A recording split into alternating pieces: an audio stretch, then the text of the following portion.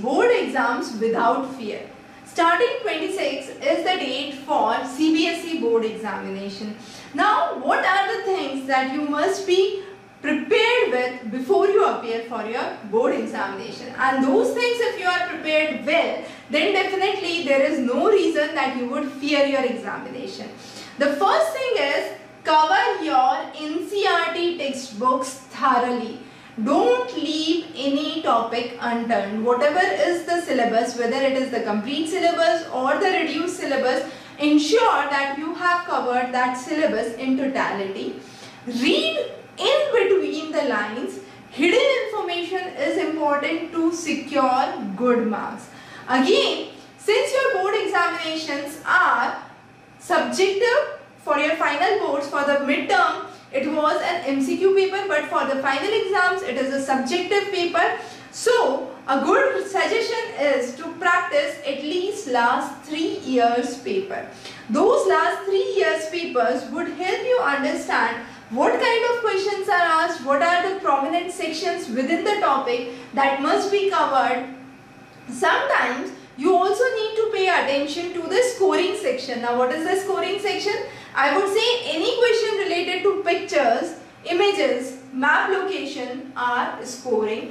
Why? Because there are very few images in NCERT. Similarly, there are very few map locations that are given. If you have covered those rigorously, then there is no reason that you won't secure good marks in that section. So, being confident with the sections would also help you reduce your level of fear.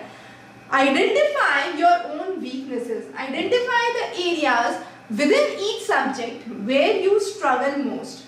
The best thing is focus on those subjects before.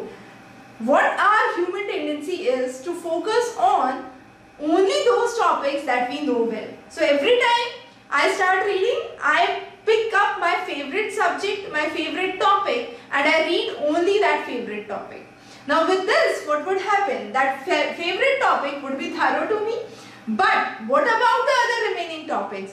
Those remain as it is. Those were not covered when the session started. Those were not covered when there was half yearly, and those are not yet covered when you are able to approach the final. And there is where the fear comes in.